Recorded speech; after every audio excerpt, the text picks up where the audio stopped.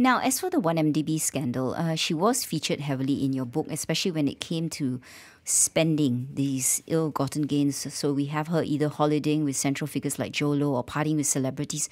But do you think she had any clue on the level of kleptocracy?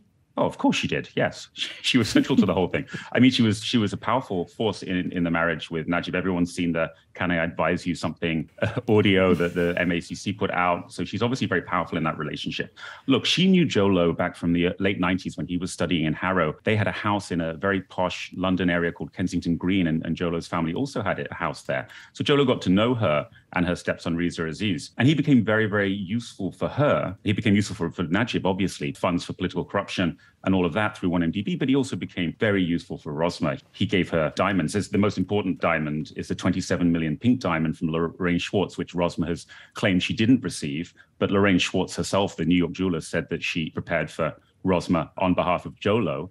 And that diamond was paid for via a company called BlackRock, which was meant to look like the real US investment fund. But it wasn't. But it wasn't. And then Jho Low told his friends it was named for black for Rosmah's heart and rock for the jewels.